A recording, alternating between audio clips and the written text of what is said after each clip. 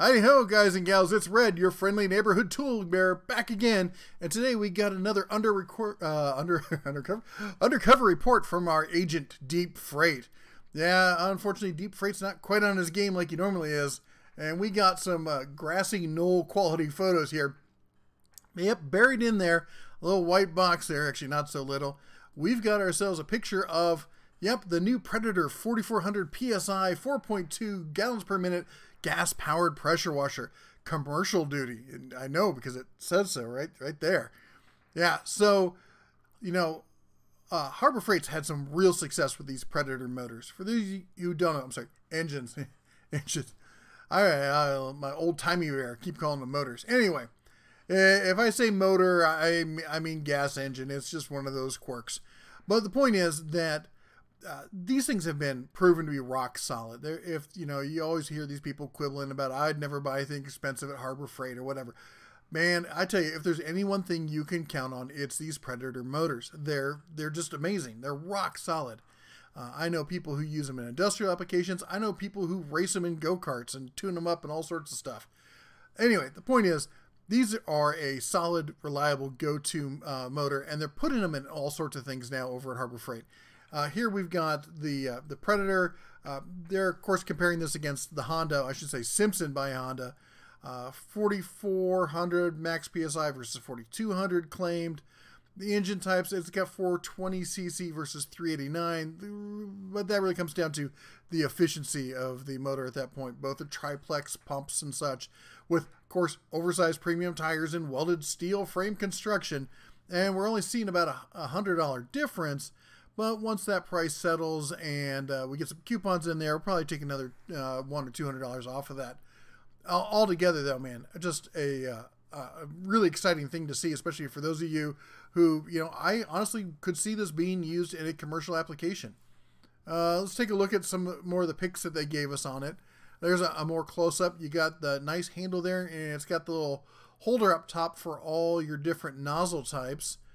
There we can see it from the other side. It's got a hose holder, nice cage there to around the exhaust air filter, so that you're not burning yourself on it. Oh, as you see, you can be used to pressure wash your trailer and your cars and your RV and all sorts of stuff. There's a better close-up of the tips there. They got, what do we got, 5 of them? That's a nice little assortment. I really like these quick change tips. You know, that's something that's come about in the pressure washer, you know, the lower price stuff in the recent years. And man, I gotta tell you, it's just leaps and bounds above what they used to have. Now, when you're done pressure washing, you can pick yourself up one of these Earthquake XTs.